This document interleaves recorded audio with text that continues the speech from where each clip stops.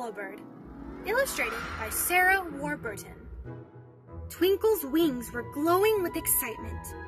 Tra-la-la-la-la, she sang. I'm a little fairy with sparkling wings. When I get my magic wand, I'll do amazing things.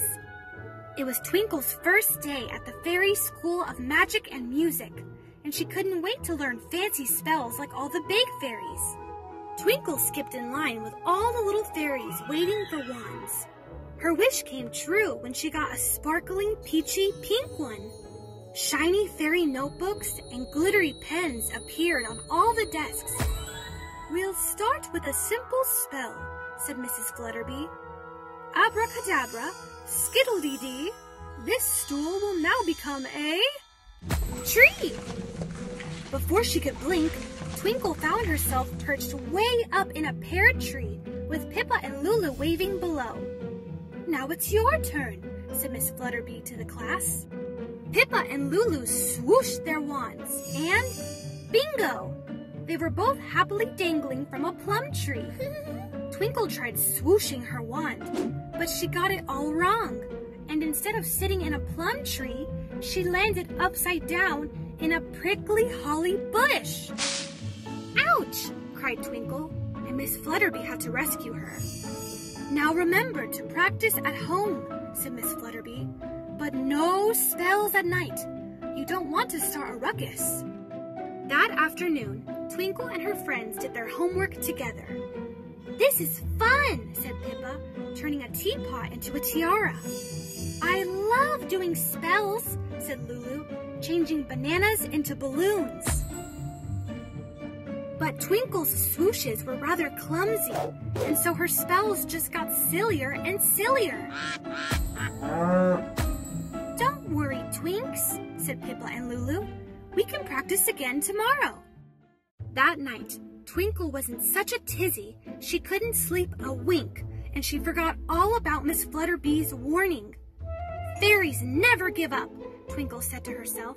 She leaped out of bed and waved her wand like Pippa and Lulu, but she couldn't quite remember the magic words. Abracadabler, fiddle-tee-tee. Her wings fluttered wildly as the bed began swinging. The rocking chair started rocking. The alarm clock kept ringing, and the lights were flashing. Twinkle's cozy little fairy pod was shaking and swaying, banging and clanging. Help! Shouted Twinkle as the rumpus continued.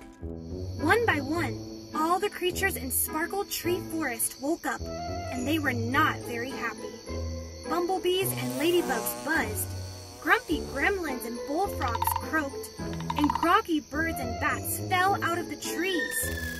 Who's making that racket? Screeched the owl. Stop the ruckus! Shouted the squirrel. Fiddlesticks and fairy cakes, said Twinkle, waving her wand faster and faster, but the crashing and banging only got louder. The next morning, every creature in the forest was howling and complaining outside Twinkle's door. Sorry about my silly spells, said Twinkle, and she dashed off to see Miss Flutterby. Gracious gremlins, said Miss Flutterby in surprise when she saw the parade of insects and animals following Twinkle. I'm having a spot of trouble with my homework, said Twinkle.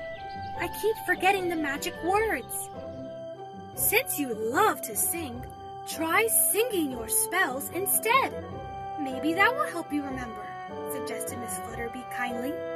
Brilliant, said Twinkle, and her wings glowed bright pink again. After school that day, Twinkle flew home singing the magic words.